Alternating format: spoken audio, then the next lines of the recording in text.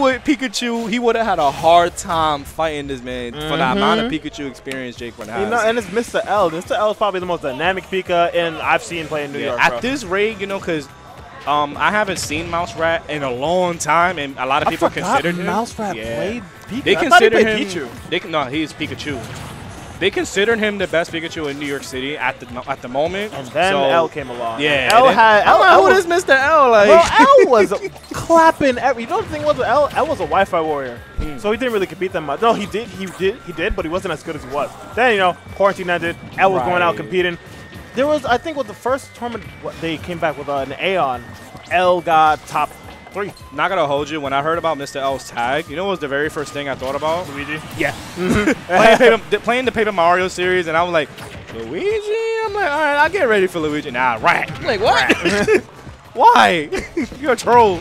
I will say that I have Mr. Elwin, and I'm gonna hold that. But Hey, that was before he got like type super of W good. we get. W we get more, we take that. But anyways, let's talk about the W that G-XTREME is He's actually putting in a little bit of work. He is putting in mad work. I don't think Jay is, well, for a man who grinded Elite Smash so much. He should be familiar with this matchup. You would think that, you know, he finds his character a bunch. Oh my God. That's not okay. He's not ready for the up B. That's not okay that Steve has so little end lag after the up B, bro. You literally have to respect up B from the ledge as a safe move. Yes, because you have to really punish what he's gonna do after it. And I like that he caught JayGrunt lacking right there. Almost catches him with the bad DI diamond back air. No, wasn't paying attention to the setups real quick. Gets him off stage. We'll do it. Down tilt. Nah, good stuff for the Shuriken, pushing him away. And gets a wild raw forward smash right there. Why did he swing like that? Whoa.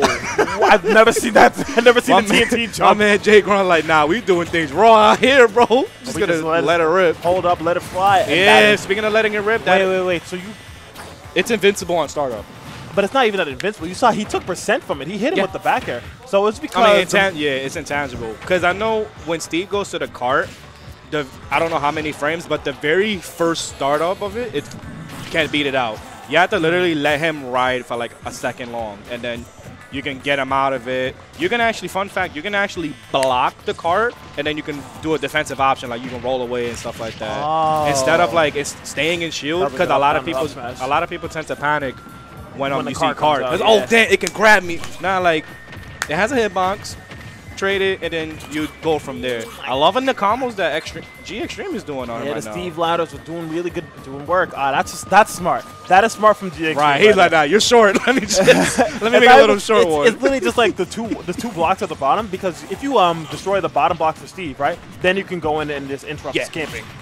Or his mining. I was just telling Ace that too. I was like, you know, a lot of people generally when they see Steve like making blocks and playing house and everything like that, if you just don't, I would recommend not to focus on all of the blocks and let it scare you. Just break the bottom one on the ground, and then you can dash right through it. This is super good for JayGrunt, because look at how much material that G-XTREME has. Oh my God, you're right. He needs to mine. And JayGrunt, he knows. He's like, nah, bro, come and fight me. You can actually like go in and fight Steve. Or well, Steve wants to get in the way. So if you stay in Steve's space and just force him to approach, then, oh my goodness. Miss spacing from JayGrunt right there. And the active hitbox is still getting. All right, good air dodge. That frog able to sneak on by. Ooh. All right, now JayGrunt playing a little careful. Oh, gets the roll read, actually. I promise you, Steve players are the only players who just like YOLO he had an idea. That's what I was mentioning. Oh my God, a good anvil edge guard right there from G. There it is, the back air. Catch that. Second time he catches him jumping from the ledge like that. What's up on him? I feel like JayGrunt just has to play. He had the right game plan.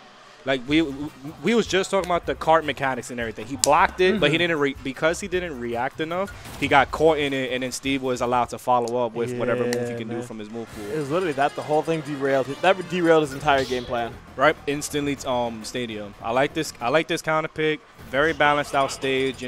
Steve doesn't really get too much materials from there because not too many people know that each stage is very specific on Steve. So if you take him to like Lilac, Kalos, bad choice because now he gets iron, metal, all of that really fast. So I think in Stadium he gets more dirt, and then the stage right after dirt, like level 2.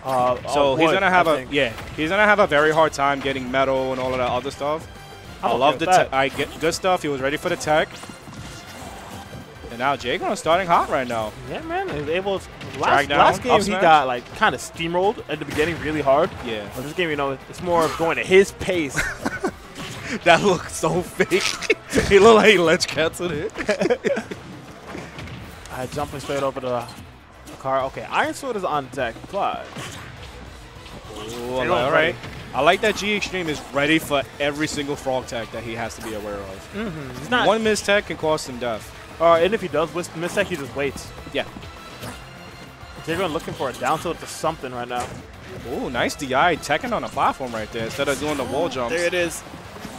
That up smash is so damn TNT. fast. Oh my god, I knew it. And it, whoa. He was holding shield. I'm assuming his shield poked right there. All right, good way from JayGrunt, not running into the forward smash. He played too much Elite Smash to be running into that right now. Absolutely.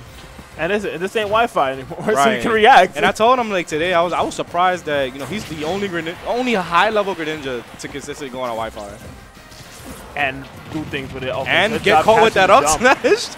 I feel like if he neutral got up, there's not much that Steve can do to really like threaten him. You know, maybe he can just grab. He can and just then reset the if he was like more aware, he can actually just take his time, neutral, get up, and then punish with a forward smash or a down tilt follow up and everything. But I feel like against Steve, jumping is not. It's just like he has so many good anti-air options, so jumping is not something I would recommend to do versus his character. Honestly, it's in my opinion, it's one.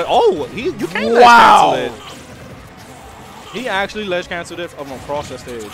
That's crazy. That was good as hell. Alright, but these roll up Bs is not cutting it right now. Ooh. Alright, JayGrunt almost gets a follow up, but good condition on the shield grab right there. So I like how G-XTREME turned his game completely around. From a situation where he has to, where he was looking to approach, to one where Jay has to approach him now. Yeah, he knew. He's like, I gotta smack these little blocks, bro. Wow, the instant up air. Negative on hit on back air? If all the hits don't hit. I've never seen that. Oh my god. Fast enough to catch the drift too. Alright. JayGrunt, what's the adjustments right here to the Steve? Don't land on top. Oh my god! It's so scary being vertically on top of Steve. Especially if you're a little impatient and you want to end him from trying to pressure him from getting any more materials. Nah. Steve's always ready. Raw up smash, you're on kill percent. Alright, raw up smash. You're not gonna really trade with that. Oh my god, and down with the anvil. He said, I got one for you, bro. I'm on top. What's up? JayGrunt choosing to back off. Pressure him with a little more back Oh my god, that grab was wild. Alright. Another back is just pushing him off. Jay choosing not to go out for the edge guard. Jay seems to be struggling to find this kill right now. Yeah, Good man. defensive play from G-XTREME. Avoiding all of the Greninja kill setups right there. G-XTREME staying really grounded. So he's not going to be... And he's I thought he was to going to go back. continue. I thought he should have just I gone thought he was up going to there hydro again. pump up and stuff like that. I don't think he's confident enough to do it. And it's not like he would have got hit. Good area. Good patience from G-XTREME. He is not panicking at all from all of this speed pressure that JayGrunt is offering. Oh my god, Elite Smash, forward smash? Another F smash. Oh my god. This is looking scary right now for Jay. He has to end this stock right now. The thing is he keeps missing these kill confirms. Oh my Jesus god. Christ, cart from the legs. There's an up smash coming out. G's low-key in his head right now, waiting for it, and because I was just trying to mention he was waiting for him to drift right on top of his head for that up smash. It's kind of, I wouldn't say it was telegraphed that he was looking for an up smash, but